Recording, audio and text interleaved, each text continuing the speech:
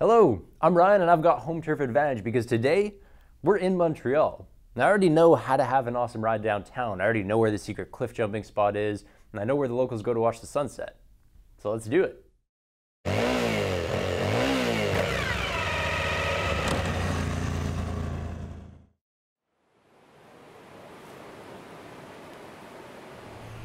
My home city demands a special kind of episode. I'm skipping all the touristy stuff because today, I'm not a tourist. When I ride Montreal, I ride it as a local.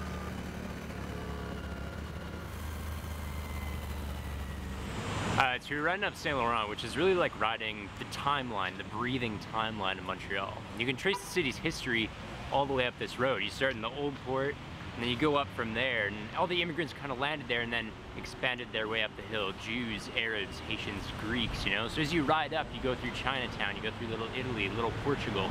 You can trace these communities as they're moving the way up the road, which is really, really neat.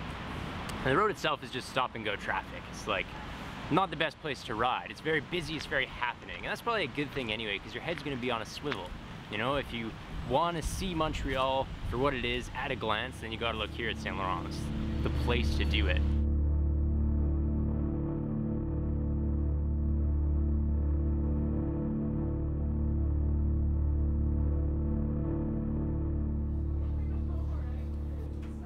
Obviously, art is huge in Montreal.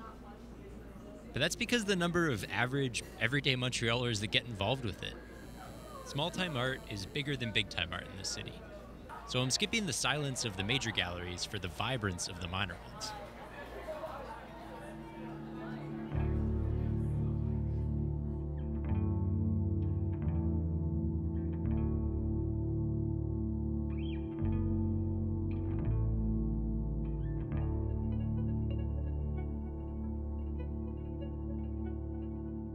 Yesterday's culture, on the other hand, is best found in churches. Everyone flocks to the Old Port and Notre Dame for their history lesson, but for me, Marie-Reine is Montreal's real gem. Its Renaissance architecture is tucked between the glass skyscrapers of downtown. Its perfect replica of St. Peter's facade stands in the very heart of secularism. To me, those things say more about Montreal's past and present than anything else.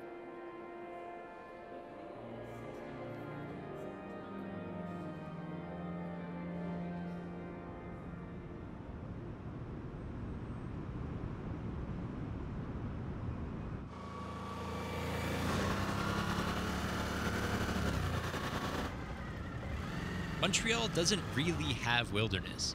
The city's idea of exploration is a well-fenced pathway and an interpretive sign. But if you just get off the island, then there are a few forgotten places that you can actually touch and feel and dive right into.